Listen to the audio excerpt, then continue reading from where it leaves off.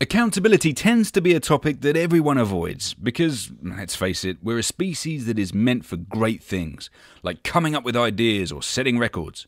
And surely realizing we are at fault for something and taking responsibility for it is a waste of our time. Just as Macbeth thought when he had his eye on Duncan's throne. But being a great leader means having the ability to inspire people and set an example. Taking accountability is more than simply saying sorry.